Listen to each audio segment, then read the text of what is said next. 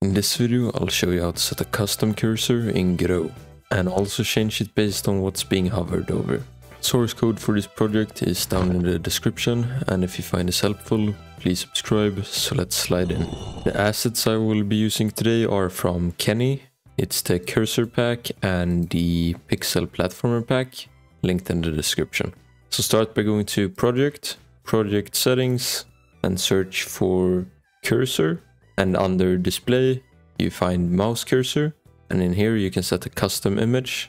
I'm gonna select the custom image and I'm gonna select my pointer, hit open, and now we can close this. And now if we run our scene, the new cursor will be applied, and that's how we set a custom cursor. Next I'll show you how to set a custom cursor depending on what's being hovered over. If I'm hovering over the enemy, I want to display a different cursor, and for that we will need a script. So select the root node and attach a new script and create. And inside of the script we want to connect a signal from the textures. So I'm gonna select the enemy and I'm gonna select the signal mouse entered, and I'm gonna connect the mouse exited as well. And I'm gonna do the same for the plant, mouse entered and mouse exit. I'm gonna remove these other functions. Now I'm gonna add a variable for the tools. So I'm gonna add the tool water, and I'm gonna preload this. So this is equal to a preload. I want it to be the water. And then we can duplicate this. It's the tool axe, and here we have the tool axe. Perfect. And I prefer using preload over load.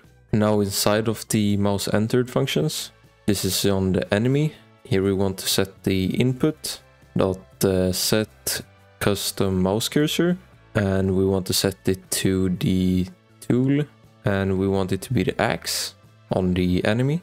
And then we do comma, and then we do input dot cursor arrow is what we want to change, and then to set the hotspot. And this basically means that it's at the right location where the mouse is supposed to be. And here we want to set it to a vector 2 and 16 by 16. This makes it centered where it's supposed to be. Now I'm gonna duplicate this for the mouse exited, but instead of the tool axe, I wanna get my regular cursor. I'm just gonna duplicate my old variable and make a default one. This can be pointer, and here we set default. And I'm gonna duplicate for the rest, so entered, and here we have tool water, and then default. And now if we run our scene, it should now change when we hover over the different things, and it should change back when we exit them. So I'm gonna run the scene now, and inside of the scene I have my default cursor, and if I hover over the plant it changes to the watering tool, and if I exit it changes back. And if I hover over the enemy it changes to the axe.